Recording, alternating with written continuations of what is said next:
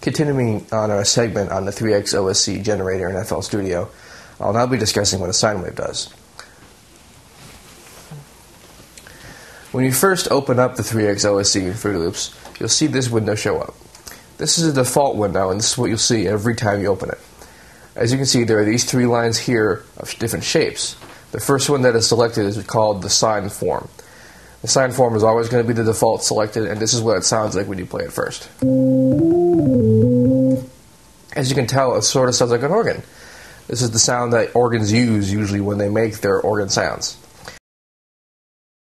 As well, and I've opened up a second channel here to illustrate that. You have a bell. Bells and organs and usually most other metallic acoustic instruments use the sine wave when you do a recording.